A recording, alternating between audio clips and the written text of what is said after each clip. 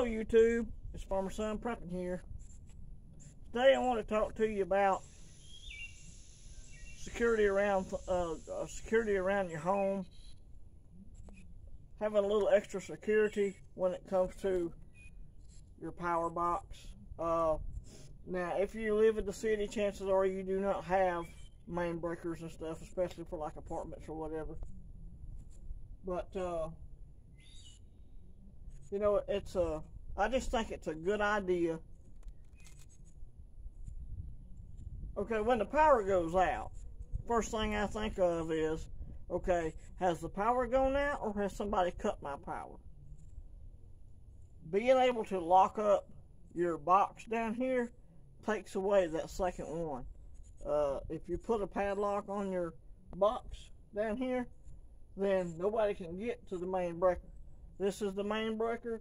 This sends the power out to my shed for my shed power.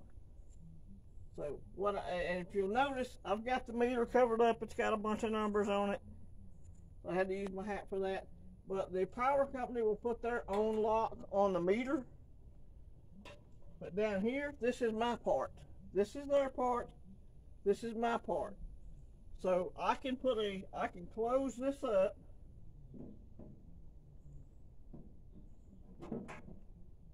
And it has to push up. Okay, so I can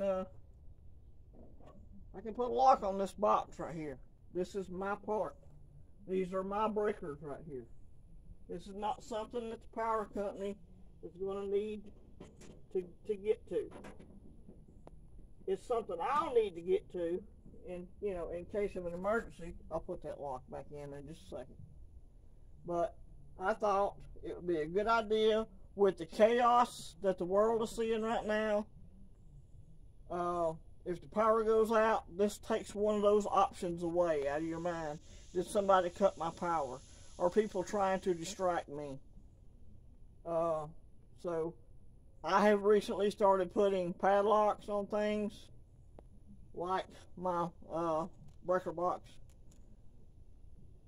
So anyway, that's what I want to talk to you about. It's a short video. It's 100 million degrees out here, and I'm sweating profusely. But if you have a breaker box under your meter box, and if you want to, call your power company and just ask them if it's okay. But this is my end. This is the part coming down is Alabama Power's part right here. This is my part. So I can lock this, I can put a lock on this right here, and that takes away one of those things when the power goes out.